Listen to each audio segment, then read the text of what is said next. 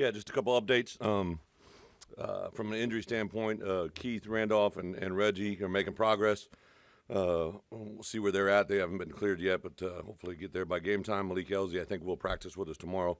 And then really Tariq Barnes and Geske both really got cleared last Thursday or Friday, literally right before our trip over there. So that's why we took them, but they really hadn't got reps for 2 weeks. So they'll be fully engaged in the game plan this week. And then I know a couple of you guys probably have asked. Caden obviously came out of the game at the end, but he had no issue, just full go for practice for us moving forward. So really from the game, came out pretty healthy, to be quite honest. Got a couple guys back for this week, which is always good, and see where they're at. Obviously, this Wisconsin team has transitioned a lot. You know, we've had several rematch games. Purdue, Nebraska were both rematch games, but new staffs, right? So it's another rematch game, but obviously a totally different makeup, kind of what we saw from a year ago. There is some carryover on the defense side of the ball, but offensively, obviously new personnel, the running back, obviously, but personnel used in different ways. So this is kind of a totally new opponent in that regards. Excited to get back here in Memorial, and this is our 8th week, right? So there's some things that we started doing last week in practice. I thought our guys really responded well. I did some things Tuesday, Wednesday, and Thursday last week to kind of increase their mental reps and decrease their physical reps, and obviously played a 4-quarter game and played really strong at the end. So we'll mirror some of that coming forward this week and go forward. So with that, congratulations to Seth and Caden, two guys get Big Ten Player of the Week. I think that's a huge deal and very well deserved. I thought I asked Bret after the game, are we going to nominate Caleb for the walk-off field goal or Isaiah for the 2 punt returns, and then had the Penn State kid get 2 punt returns for touchdowns, so I understand why he got it. And obviously the punter for Iowa going over 400 yards is a special treat. So too bad for those two guys. They couldn't get Special Teams Player of the Week, but very well deserved. Every week is the same for you guys, but what's the key as a coaching staff when you do win? What do you emphasize to sustain? Yeah, really stay status quo. Our schedule for Sunday really remains the same. Win or lose, I might tweak it, just because of the number of reps in a game, like the amount of time that we devote to the opponent versus the upcoming opponent. But we pretty much every Sunday kind of put the game to bed, win or lose, and then have a brief dinner break. We did have a victory meal, which I think our guys really enjoy. I know coaches enjoy as well. And then jumped into our preparation for Wisconsin. Sometimes we'll take them out on the field, depending on kind of where we are injury-wise and everything. But for the most part, that Sunday, the reason we do that is to really win or lose. You flush it and move on. And I want them to hear walking out of the building on Sunday night, nothing but our next opponent, which obviously was Wisconsin. So they turn the page, and then today is a day off, but we see a lot of our kids come through, watch film, get early game plan thoughts, and obviously come over and get a lot of treatment. Some of our guys do a voluntary lift on Monday as well. What changed for you or flipped in that timeout to go from calling field goal before half to going for it? The confidence in my coaches, Barry Lunny. I asked him if he felt good about the call, and he immediately answered, said he felt great with the call. All the offensive coaches felt that way, and then there was a little bit of a three-headed monster going into that little scenario, right? We got really close on the pass play, so we were trying to get a read from the officials on whether or not the ball was crossed. They've gotten really hairy this year about coaches leaving the box. I was trying to get down there to ask the question, and the clock was running, and I had one timeout to use, obviously. So a little bit of that going on with the addition to if it was short, do we want to go for it? Do we want to kick the field goal? And then obviously when they called timeout, that kind of cleared everything up for us and let us go to that moment. That's a position of short yardage that we talk a lot about in recent weeks. Is there any confidence carry over your offense, your coaches? Well, you go back to last Sunday. I had a meeting. I always, meet with both sides of the ball. We meet as a staff, but then I'll sit down. And one of the things I direct staff last Sunday was we were going to put in instead of having Wednesday be our third and short and fourth and short install, I moved it to Monday, and then we repped it Tuesday, Wednesday, Thursday.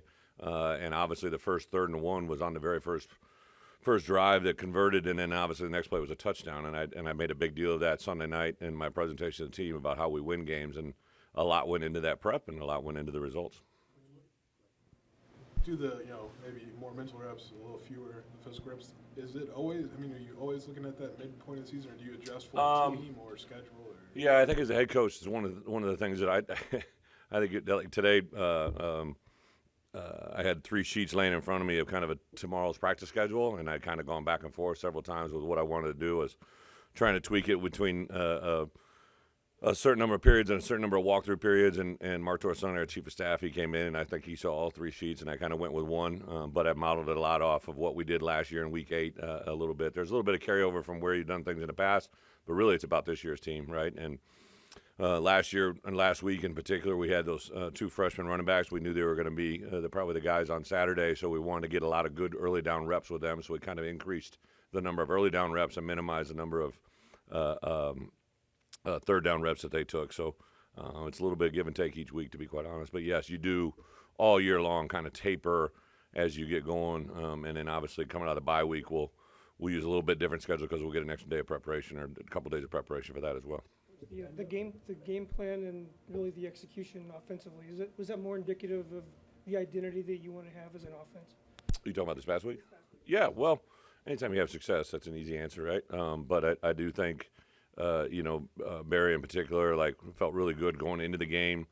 Talked about things the week after that, obviously out of the Nebraska game, and I think early on we kind of, the way Reggie was moving around, and obviously we knew we weren't going to have Josh. I said, hey, let's just go with the game plan of we're going to have Caden and Aiden as the availability and Fidanzo as the running back tandem, and let's go from there. We devised a game plan, and anytime he gained 12 yards on the first play, it was a pretty impactful play, and then had a nice mix on that first series of some run and pass, and then I think the 3rd and 1 that converted into the touchdown the next play really had a huge part, and then we scored on series 1, 6, 7, and 8 of 12 series, right? So 6 was the one right at the end of the half, obviously, that resulted, and that was directly from a guy of ours stripping the ball out. Kanena recovered it, and then we had an end of half series, and then we came out and double dipped. And I kind of knew Locks, like we've said, I knew they put a huge emphasis. He comes from the same coaching tree as I about kind of the Belichick, Saban double dipping. That's a big thing with those guys, and I knew what I was trying to do, and I also knew what they were trying to do. Coach, I know Wisconsin is the focus, of course, but you got 5 conference games left. A lot of things still available to you. Should you guys talk about that at all as a team?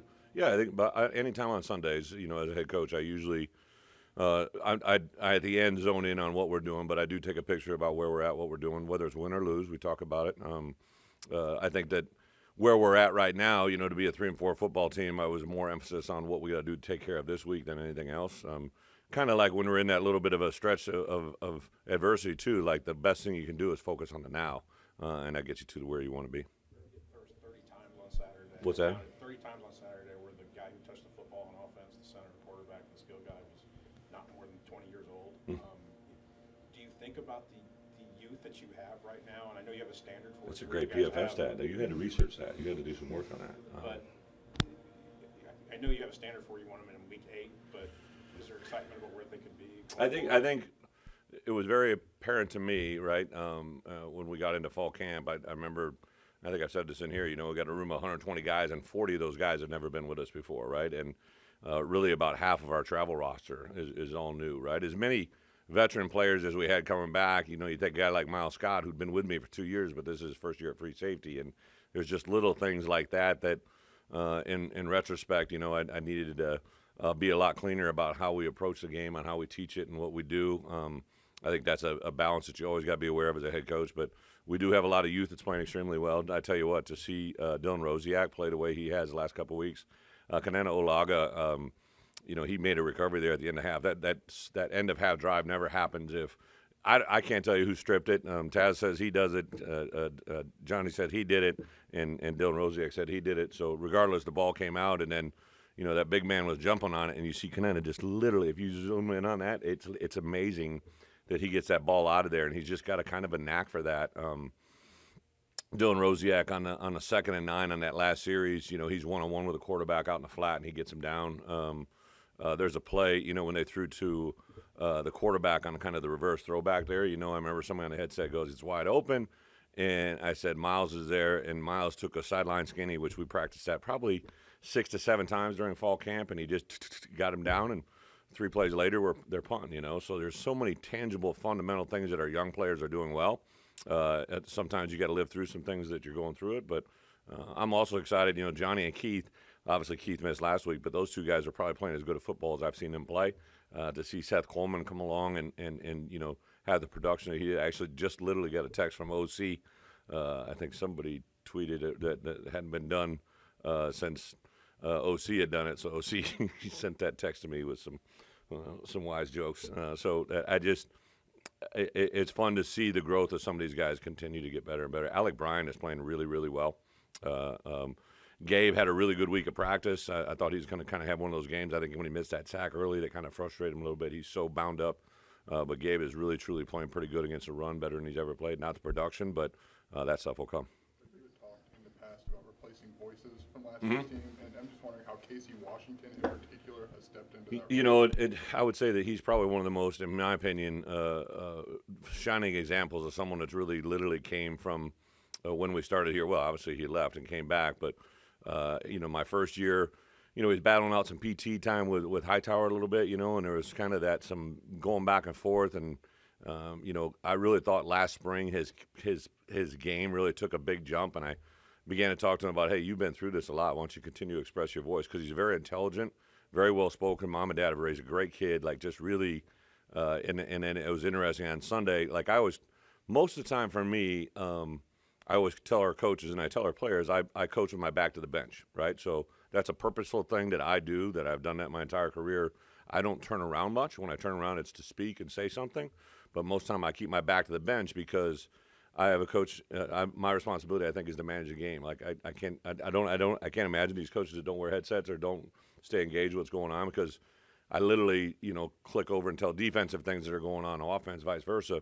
So it's very seldom as a head coach you get to turn around. Obviously during breaks there's a difference. But I said, hey, is there any voices on Sunday, you know, that anybody would like to talk about or be out? And literally like 3 or 4 of my coaches, both sides of the ball at the same time, said Casey Washington was unbelievable. And you can just see the confidence ooze out of him. There's a connection between him and Luke.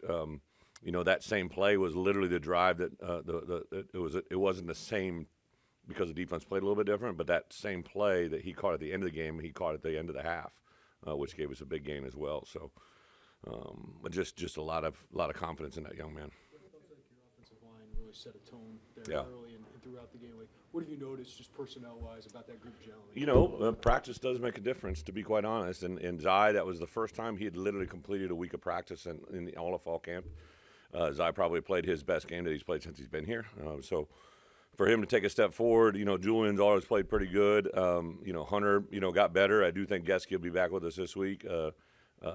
Josh made a noticeable improvement from the last game to this game. So, yeah, there's definitely some positives that are coming forward. And I think, you know, Isaiah Adams, every game he gets at right tackle is just making him improve. So we worked Tanner Arkin. I'm sure you saw that in the mix a little bit, and he was a nice addition in our 12 personnel and then 13 as well. So, yeah, we're getting some doing faces in there and doing a good job. Coach, is that, You know, Barry said, you know, he didn't have the percentage off the top of his head. Yeah. If you get it, pretty good chance you're going to win. Yeah, if you double dip, and really, if you just think about the pure math of it, like if you think about different football games you've either watched or been a part of, and if the offense scores 2 times without the defense going on the field, it's usually a turnover, a sudden change, right? That's how it normally happens. People don't notice it much, and because there's a halftime and a band in between, and you know, a trip to the soda stand, right? But that's exactly what happens if you watch a game where an offense scores, and before the other offense takes the field, you get another score. It usually changes the momentum of a game, and that's kind of what it is. Zach Tobey left the game. Do you know what his status is? Oh yeah, Zach. Yeah, his was a chest. All the X-rays are negative. He's just a little bit sore, but we do expect him to be back out there. If not this week, he'll be back after the bye week. For you personally, heading into a Wisconsin game, is there still any emotion, or is it different now that you've kind of got the reunions out of the way? For me, with Wisconsin coming here, there's always, you know, it was 9 years of my life. I got married in Madison. Have a lot of coaches that are on that staff that are, you know, not so much now, but they're always going to be those things. But it literally vanished as soon as I left there. Like I'd been through it before a couple other times. So just Luke and I have known each other for a long time. I have a lot of respect for him. Don't know a lot of his coaches, but obviously a guy that has built a lot of tradition. What he did at Cincinnati, he's continued forward there. So yeah, just a lot of respect more than anything. Keith on Saturday. What's that? Without Keith on Saturday, what did you get out of your defensive Yeah, I thought Johnny, he kind of took into that role, played him kind of in that position. Bryce Barnes did a nice job. I thought Sid McConnell has just continued to really get a lot better every time. Denzel Daxon, another guy showed up. Alex Bray.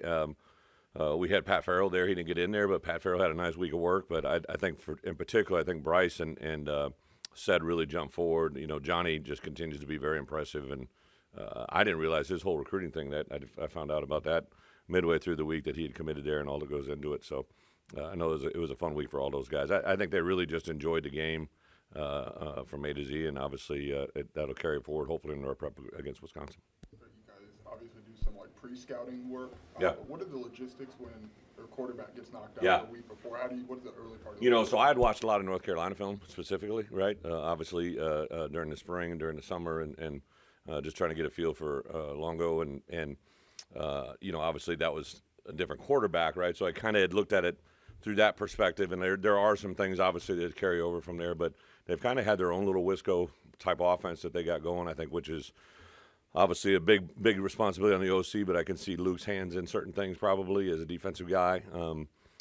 Their quarterback that came in the game, obviously he's a new quarterback, but he's had, experience, and he also, got entire second half, he's got a good feel for the game.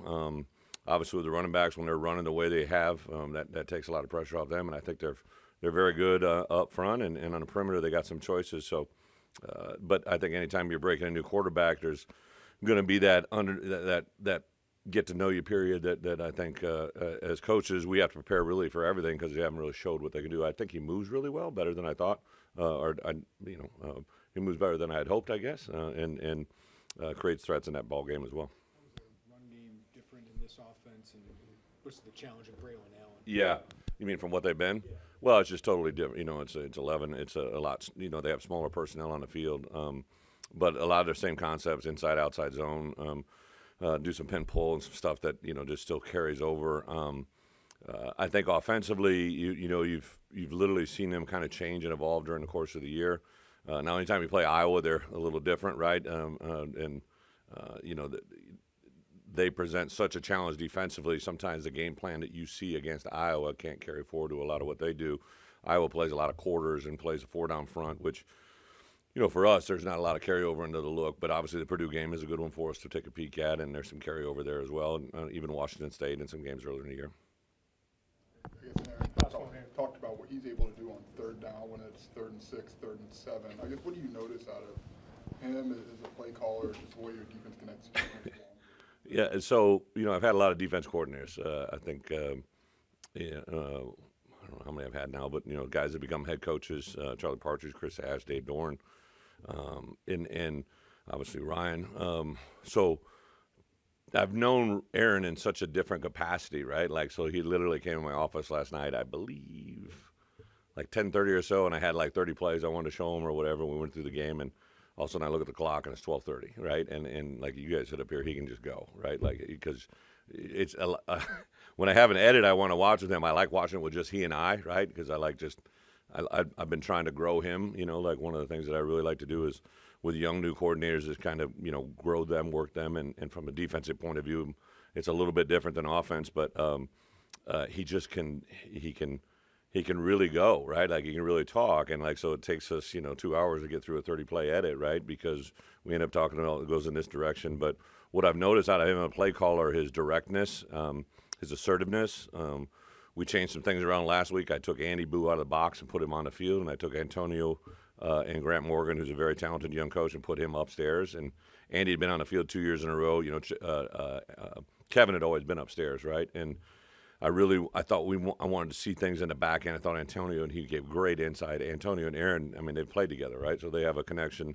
So I really like the way our staff is evolving defensively and getting to know our players. We've made some adaptations, some of the things that we do well, some of the things we haven't done well, taking advantage of some personnel, but also not allowing them to take advantage of our personnel, like, is a big part. I think one of the things defensively you really have to be aware of more than anything is all offensive coaches look for your weakest links, right? They want to look for things they feel they can attack, and when they're doing that, you have to take notice of that because that's what they see, right? It doesn't matter what we see. I always tell them, you always got to look at it from an opponent point of view. What are they telling you your issues are, and that's what we really hone in on.